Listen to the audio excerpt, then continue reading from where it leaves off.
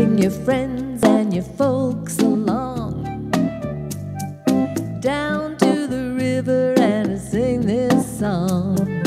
RiverFest, it's the best.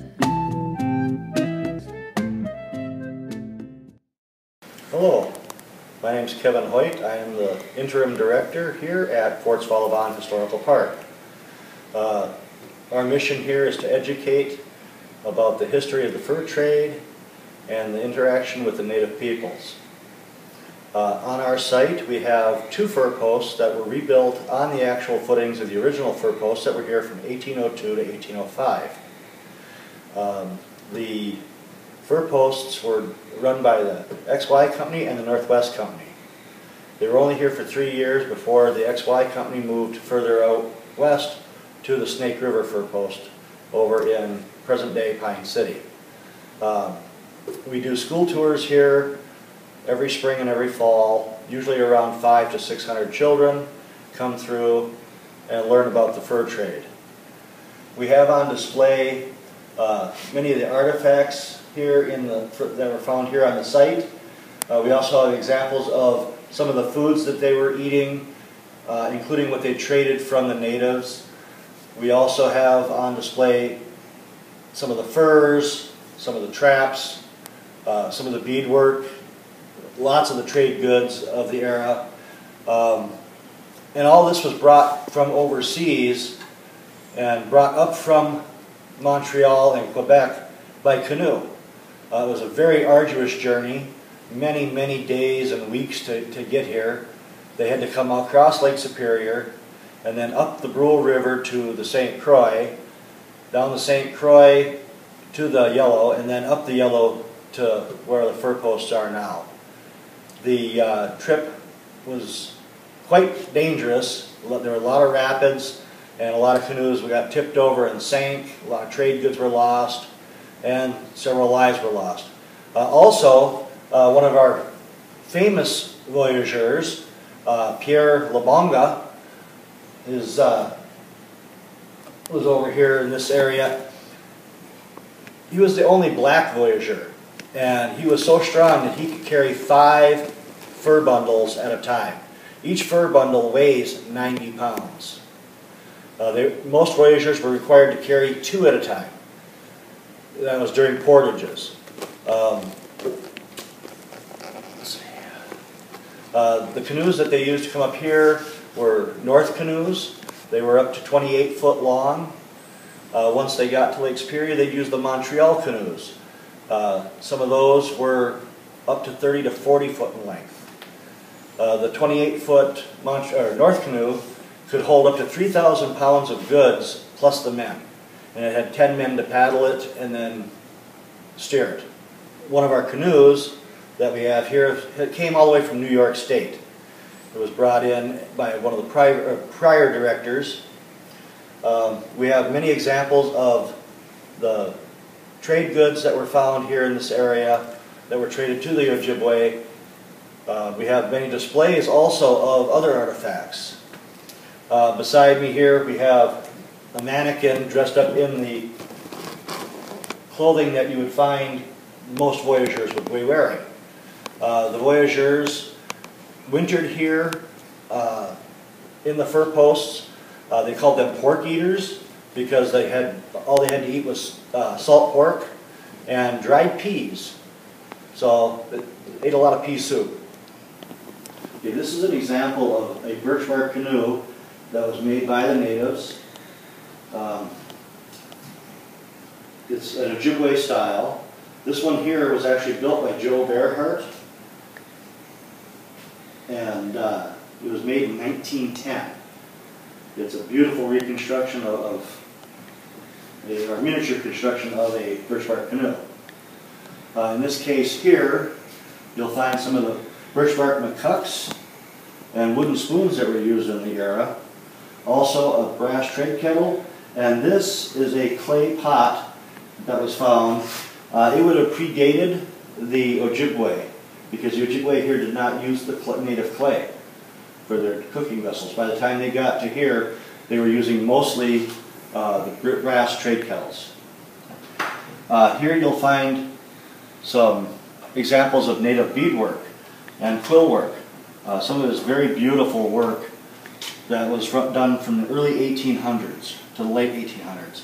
We have moccasins, we have a beaded dance collar, we have pouches, and beautiful examples of quill work down here, which the natives used before they got beads.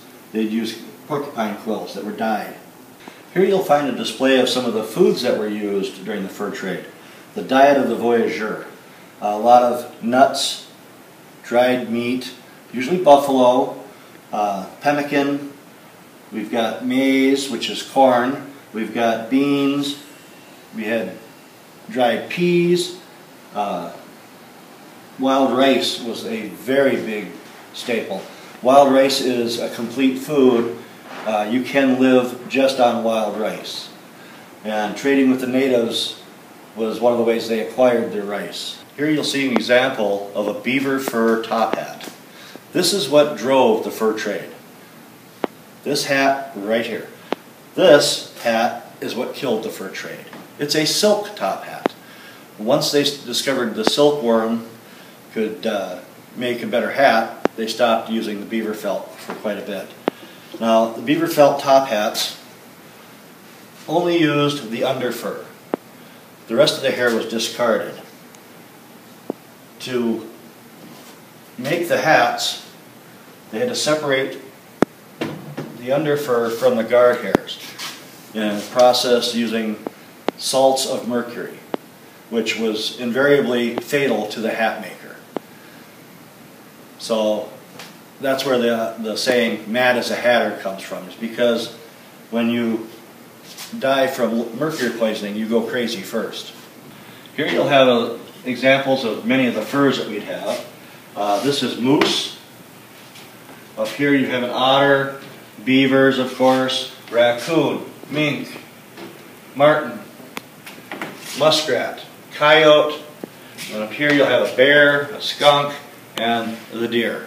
There weren't many white-tailed deer in this area. There was more woodland elk, woodland buffalo, and caribou, woodland caribou. So the whitetail came in with the logging because they need more open spaces. And northern Wisconsin was mostly white pine forest. Here you'll see a display about wild rice. It was very important to not only the native peoples, but also the voyageurs. They traded with the natives for the wild rice, otherwise known as minomen. You would gather the rice on the lakes and rivers, parch it, dry it, dehull it, and pack it into fawn skins. They would use fawn skins as a unit of measure for trade. You'll see a winnowing basket here where they would take the rice after it had been danced on, shake it, throw it up in the air, and catch it again and let the wind blow away all the chaff, all the hulls.